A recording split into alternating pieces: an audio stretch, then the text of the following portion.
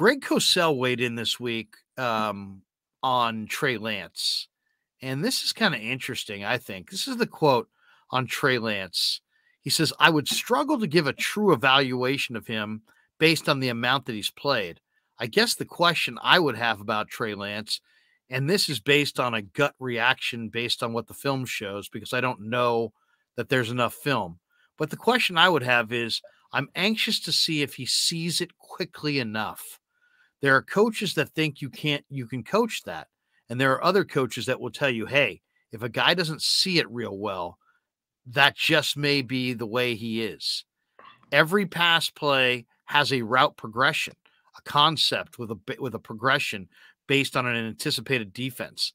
There's a difference between predetermination and anticipation. That's just a question I have about Lance. Again, not that I've seen that he's been bad at it, but I'm very curious to see him do that as he progresses.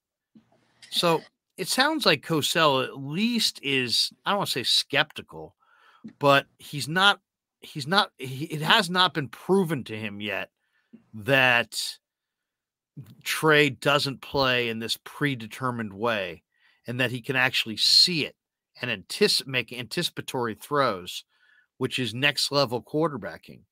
And that's a real evaluation. I think it's an interesting evaluation, but I also think it's one that kind of clouds the picture with Trey Lance. What exactly is he? Is he ever going to be able to, be a guy who throws with anticipation, or, is everything have to be kind of predetermined and he's going to have great highlights, but huge negative plays as well? I thought it was an interesting evaluation by Cosell.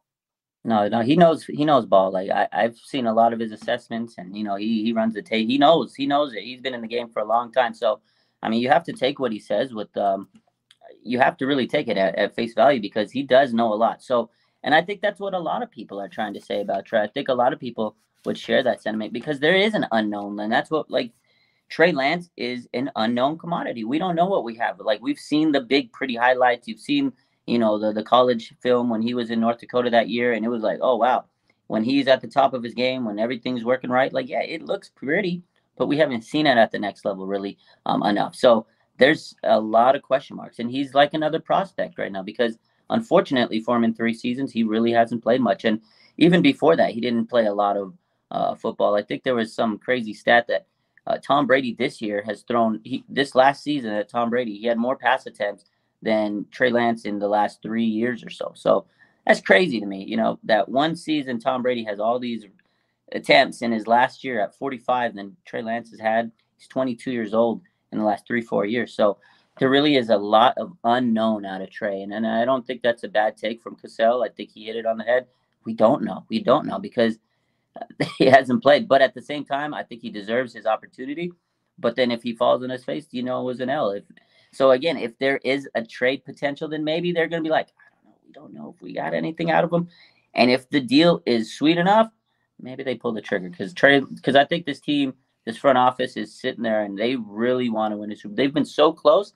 What's going to get them over the hump? But the problem has been quarterback. So then it ultimately, like I said, goes back to Brock Purdy. Will he be healthy enough? And if he's not, if they're not getting a quarterback that could come in and write this system and take him to the Super Bowl, then it makes no sense to me. It seems like, Shanahan obviously knows more about these players than we do, because he sees them in practice. He sees them in meetings. He hears their questions. He knows how well and how quickly or slowly they're grasping his offense, and if they're progressing at the rate that he expects them to progress at. So he knows better than we do about these quarterbacks. But I wonder, if he really knows, what kind of player Trey is going to be, because I'll say this, Trey's value won't stay the same. It will either go up because he plays well, or it will go down because he plays poorly. So, if you think that he can't play, you might want to trade him. If you think that he can play and he's going to build up his trade value, it would be stupid right now to trade him. So, it's going to be an interesting offseason for sure.